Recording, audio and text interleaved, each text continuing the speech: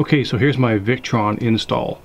I've got a Class A motorhome. It's 30 foot, and I replaced all of the house batteries. There were two 12 volt lead acid batteries in here. I replaced them with the single 100 amp hour Battleborn 12 volt, so it's a 12 volt system. And the products I have from Victron are the Multiplus 3000 and the MPPT 130 solar charge controller. I also have the BMV 712 battery monitor, and on the roof I have 200 watts of solar, and that's coming down through this let me turn the light on here. It's coming down from the roof through this cable here, and let's see if I can adjust the, okay, that's better. It's coming down through this this power cable here through a 40 amp fuse that can be disconnected, and I've got several things going on here.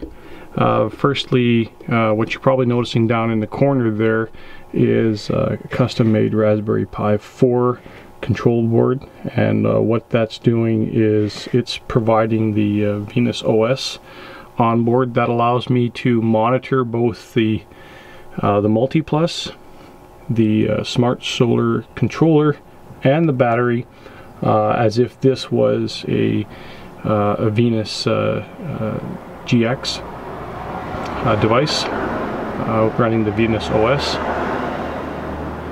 And then that little control board on the outside, that's simply just connected into the 12 volt DC system and converts it down to 5 volts to power the Raspberry Pi. But you'll see the three USB connectors coming into the Raspberry Pi, the Raspberry Pi4.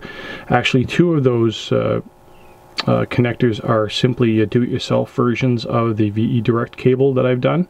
What I did was I spliced in JST connectors on the other ends that allowed me to connect them into the MPPT and the BMV, but I also have an MK3 USB connector that's tied into the bus here for the Multiplus.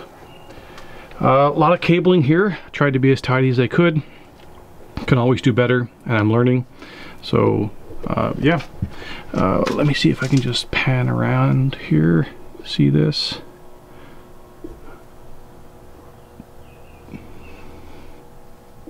This is a custom strap that I added here. I fabricated that just to hold the Battleborn in place.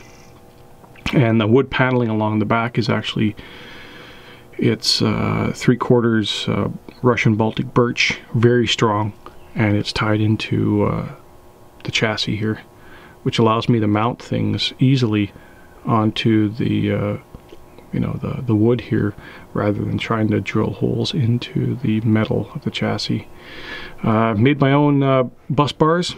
So I went online, checked the specifications for the amperage that I was going to be drawing, came up with this, and it's really thick copper bus bars, so everything's tied into that. I should have also mentioned too that I have the I think it's the 500 amp shunt included as part of this setup as well, so tying it all together. Yeah, one other thing I should mention, so I have these the positive and the negative 12 volt DC connectors, so they're going straight back into the bus bar here. And what that allows me to do is take the 12 volts from the battery for the DC system of the coach and pass them along through to the fuse panel towards the front of the chassis here. That's the chassis fuse panel, so it's getting the 12 volts through these connectors. And then it runs it through the chassis fuse panel, and then up to the fuse panel that's inside the coach for all of the 12 volt accessories. So that's how that works. And it's also connected to the Trombetta solenoid, battery solenoid, so that it gets a charge from the onboard alternator and passes it back through those cables when it needs to, and it charges the Battleborn while I'm en route when the engine started in certain conditions. So that's all I have. Like it so far. It's been providing great performance. Had a camping this past weekend, and we had situations where we didn't have the mains, so the shore power, and the inverter kicked in and was able to provide some of the wattage required to power just some of the onboard devices here, because it is just a 100 amp hour battery at the moment. Plan on building it out and adding more batteries over time, just to add to the capacity, so that'll all grow. So quite happy with it so far. As I said, I'm still learning, so this was a fun project for me. So hope you enjoy.